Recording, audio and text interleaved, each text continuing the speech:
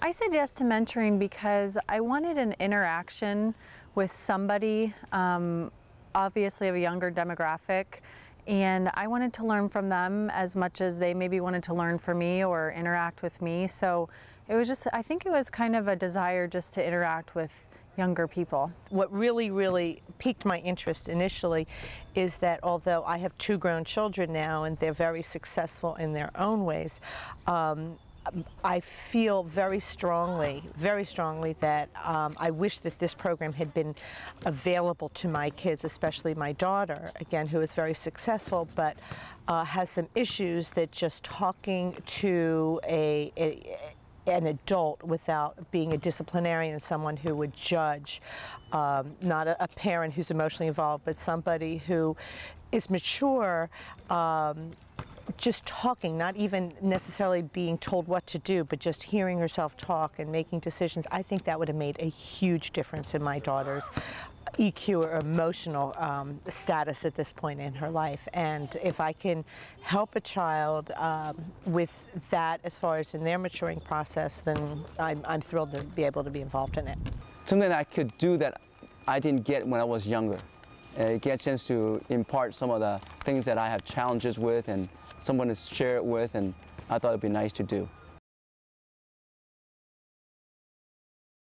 The thing about TeamMates that really appealed to me was I had a chance to meet Tom and Nancy Osborne, and I just love their hearts for helping young people, and not necessarily in totally tangible ways, but just again by loving them, encouraging them, giving them an environment where they can thrive. And they have a heart for God. They have a heart for families in this country. One thing I like is the controlled environment of being on the school campus, having the structure there where the teachers, administration around to have been very supportive of the mentors when they're on campus. I really believe in the core values of TeamMates. I liked their thoughts. I liked how they ran it. I didn't feel pressured. I appreciate the integrity of the program. I think it's a really well-run program.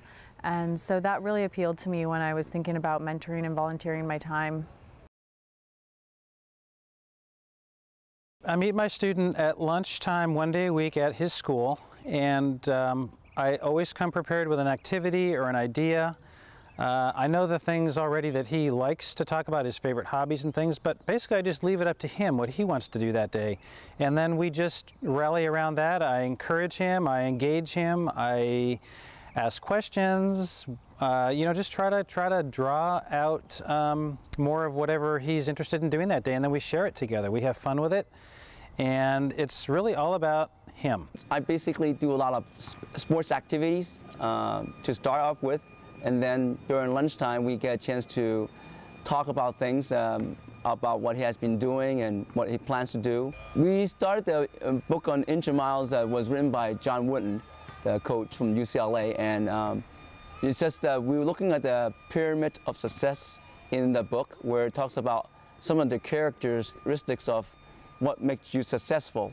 And we've been using some of the building blocks as a source of conversation to break in, particularly after we play some basketball or some physical activities, and we use the activities to branch into what do we think about how we did, and what building block you think we worked on today, and what building block you'd like to work on next time.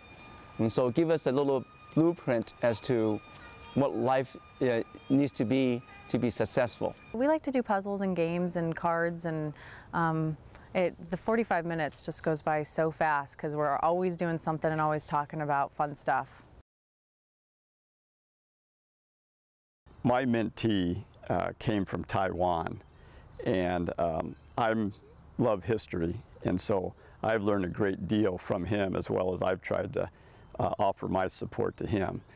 He's a only child, and although kids adapt very well to new environments, but I've learned a great deal from him about culture and language, and so although I'm there to offer support to him, he's been a tremendous resource to me, just learning about his background and how he's adapted to life here in California.